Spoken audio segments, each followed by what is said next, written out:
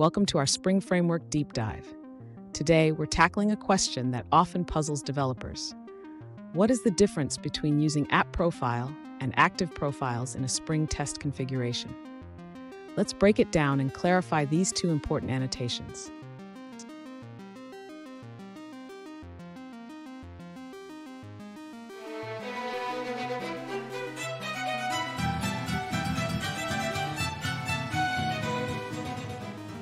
Welcome back to another technical video. Today we're going to be going through your question, answering it, and hopefully finding that solution you need.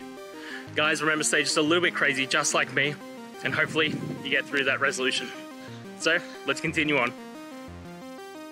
In Spring, the annotations app profile and active profiles serve different purposes when configuring your application context. Let's explore these differences.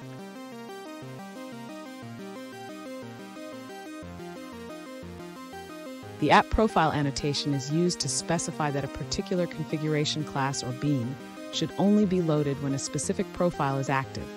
For example, if we annotate a configuration class with app profile unit test, it will only be included in the application context when the unit test profile is active.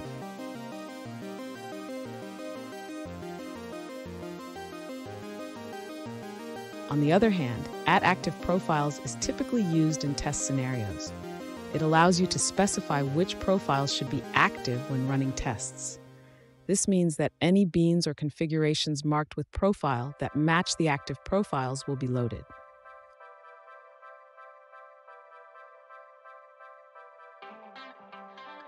In summary, use app profile to conditionally load beans based on the active profile, while active profiles is used to set the active profiles for your tests. This distinction helps manage different configurations for various environments.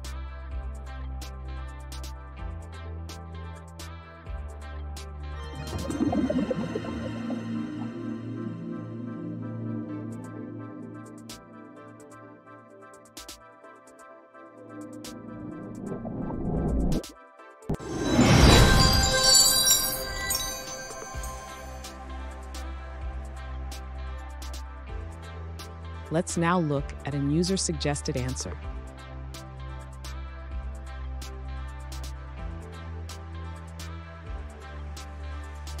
App profile is used to define different bean definitions for various environments, like local or production. For example, you can configure a bean for testing with a specific URL and another for production with a different URL.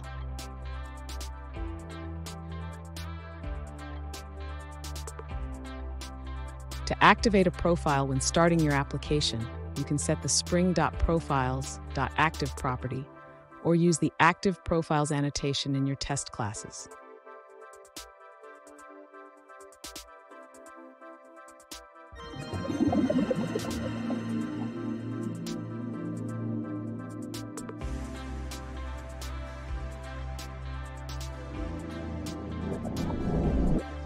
Let's now look at another user-suggested answer.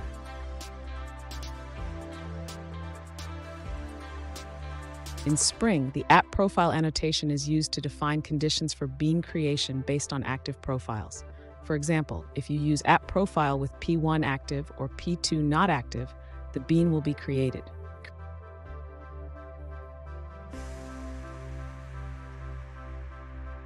On the other hand, @active profiles sets the current active profiles for your application. If you set active profiles to P2 and P3, the bean with the previous profile condition will not be created.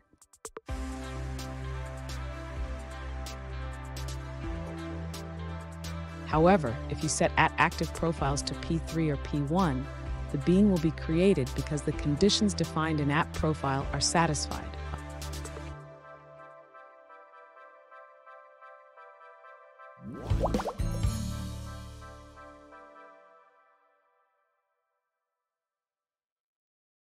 Let's now look at another user-suggested answer.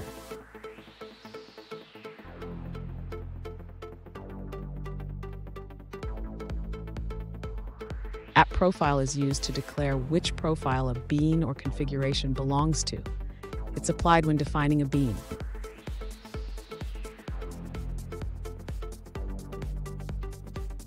@active profiles is used in tests to enable one or more profiles. It checks if any beans are annotated with profile.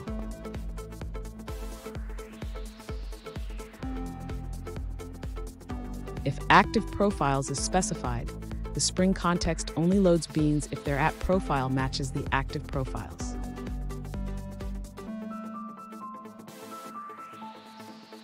And that's it, guys.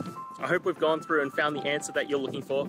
And look, if we did find that answer in your resolution, please hit the subscribe button. I'd really appreciate it.